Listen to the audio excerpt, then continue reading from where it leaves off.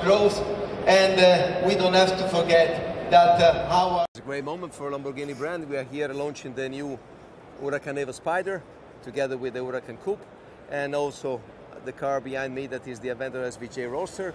We are presenting new content with the Uro, so great vibes in the Lamborghini stand here in Geneva. It's a brand of emotion, it's a matter of being cool, it's a matter of being young, it's a brand of being dynamic, and that's what we are and who we are today. 2019 is another step of evolution. Last year we had a world record of sales of 5,700. This year we're going to be, I would say, much close to 8,000 cars. So it's another step of big growth.